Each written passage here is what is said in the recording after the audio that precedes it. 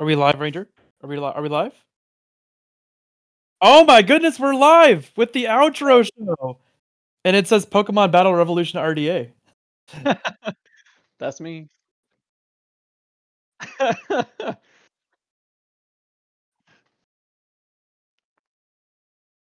Hey,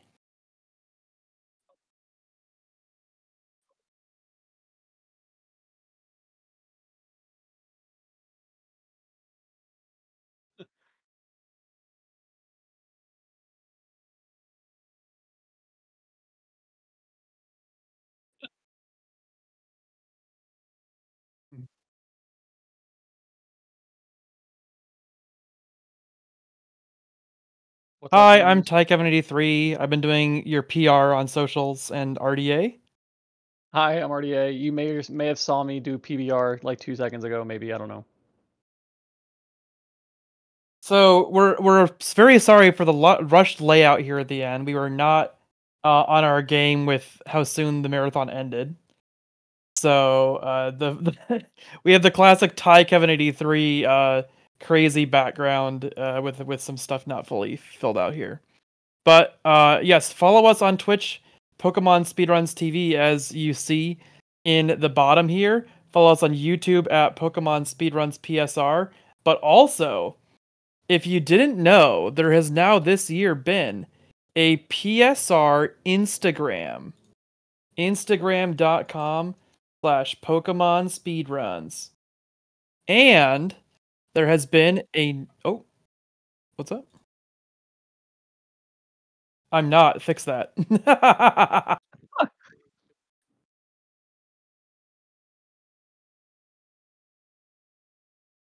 Oh no! What a disaster.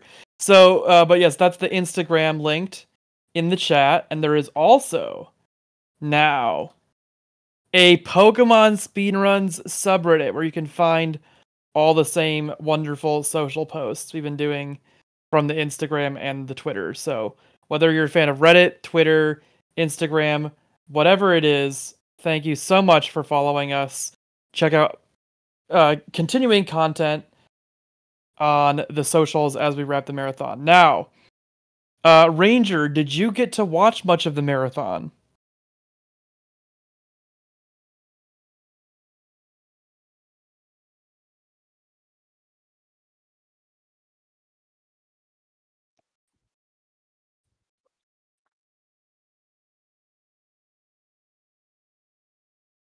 So, what it is. historically, I believe Amoeba has had trouble actually finishing a run of Pokemon Emerald any percent in the marathon. That is because the crucial trick to finish Pokemon Emerald any percent has a 1 in 32 chance of working. So you have to do all the previous glitches correctly and then pray that the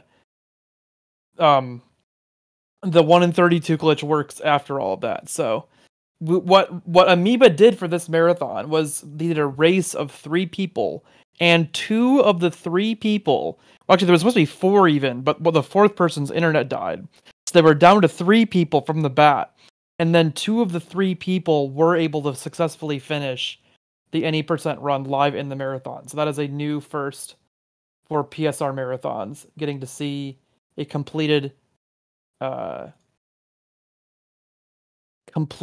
any percent run of Emerald. Interesting.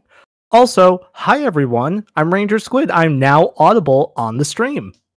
For the last few minutes of the outro, I have not been audible.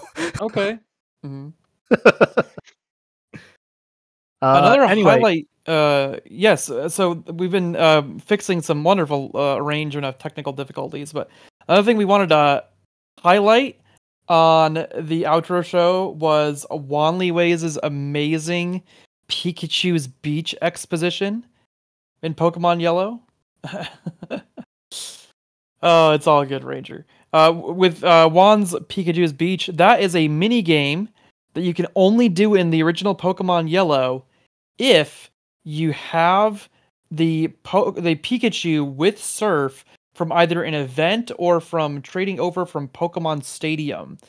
And in the Virtual Console, you can access the minigame without the access to Stadium just by using your original Pikachu from your save file. So Juan got to show us that very rare minigame because not many people back in the day knew about Pikachu's Beach with how difficult it was to set up all of the transfer stuff between Stadium or getting to events. So that was super cool as well. I didn't even know that existed. I had heard about it from a couple friends in the group chat, and that was the only way I really knew about it. So when Wanley put it as like the marathon submission, I'm like, oh, he's doing that run. Okay, I understand. Yeah, I really wish I had seen that, honestly. It would have been really, really fun to see. Same. And plus, it's Wanley Ways. I mean, yeah, we do love Wanley Ways, as you could have seen from our Instagram post yesterday too. So, RDA, do you want to recap for us, having finished off the marathon, what your experience was like doing the Rumble and Battle Revolution runs? I mean, it was really cool. I didn't expect to get PBR in the marathon. I submit PBR as like a passion project to marathons with like the expectation of it kind of just to get it shoved aside because it's a long run. A lot can go wrong. But it's such a passion project of mine. And I love the game so much. So being able to run it at all was a feat. But being able to close the marathon, I've never closed a marathon before. That was I feel very like honored to do that, and I'm very thankful for you guys like including me in my. Those are like pretty much Rumble and PBR, kind of like the only Pokemon games that I actively like consecutively play. I play Pokemon really casually for the most part, but I'm such a diehard speedrunner. I've been speedrunning for it's actually been a little over 11 years now. And I just love speedrunning so much, and my brain can't necessarily do all of the Pokemon speedrunning that I watch and consume. But the few games that I like to play, like Rumble and PBR, I'm able to really have fun with those games. So I'm glad that I'm able to like show my expertise and those very niche sides of Pokemon to you guys, because it's always there's always some cool messages in chat talking about having nostalgia with the game, or just liking the game and having it seen be on stream is like cool. But this whole tournament, this whole marathon. Oh, sorry. Go on. Oh yeah, sorry to interrupt. I have a question for you about Pokemon Battle Revolution, because I read this on an IGN review like 20 years ago, whenever the game came out, like 15 years ago, and they said something like the models used in Battle Revolution were like the same character models they had been using since the Stadium games. Do you know if that's actually true, or are they actually like newer models with each Coliseum and then Battle Revolution? So I don't know the intricacies of that. I do know that they use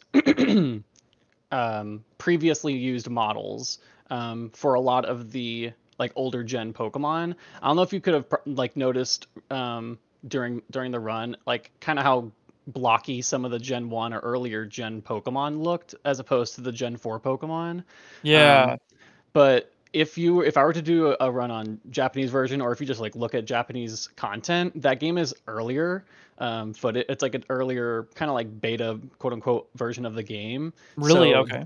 yeah, so those models are actually ported from I don't want to like missay the name of the game, but it is not like textured or like fixed at all. It's literally just like ported models from another 3D game onto PBR, and that was the Generation 1 Pokemon.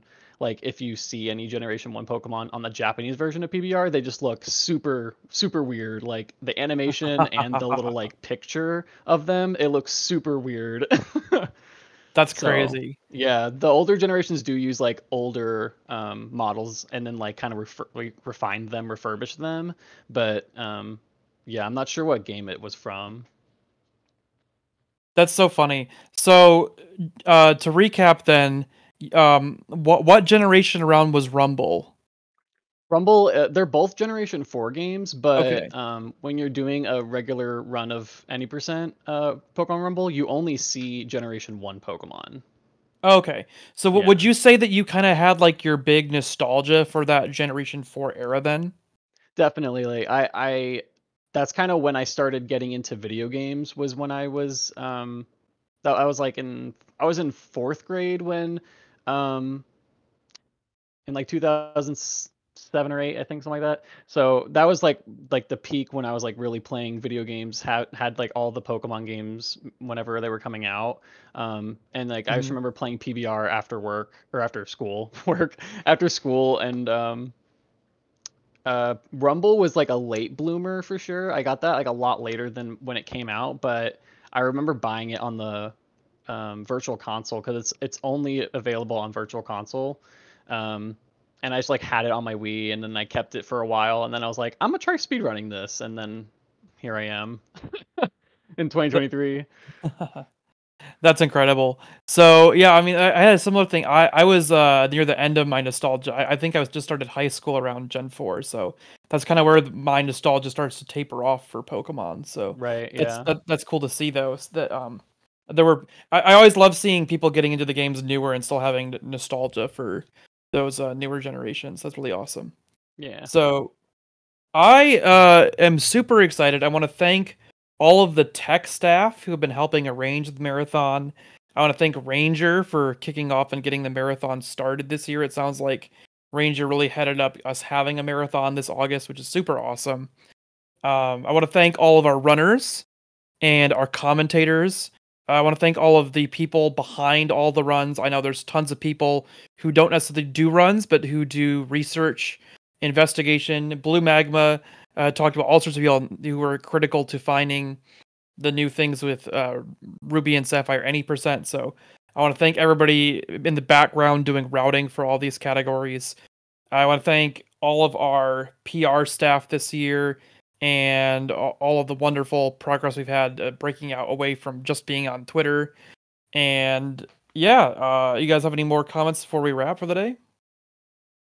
Um, yeah, just thank you all seriously for watching. It's been wonderful seeing just like, despite a very late start to the marathon announcements, we still had so many people watching this the whole time, and it's just been really nice and really awesome to see. And lastly, Butterfree will return next year. I guarantee it. Let's go. That's great. All right. Once again, thank you from everyone in Pokemon speedrunning. And that's a wrap for Pokemon Speedrun Marathon 2023.